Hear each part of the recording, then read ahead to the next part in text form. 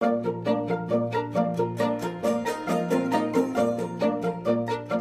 my name is Venkat Srinivasan. I'm a battery scientist at Berkeley Lab, and I'm here to answer your questions about all things batteries. First, a quick plug. Last week, the Department of Energy announced a team consisting of Berkeley Lab, Argonne National Lab, and a bunch of other institutions received $120 million for a battery and energy storage hub. We'll be making some huge advances in battery technology as part of the hub. Think about electric cars that can go hundreds of miles on a single charge, or batteries that you can use in your home to charge during the day with solar panels and use during the night. Think of batteries that will be really cheap and last a long, long time.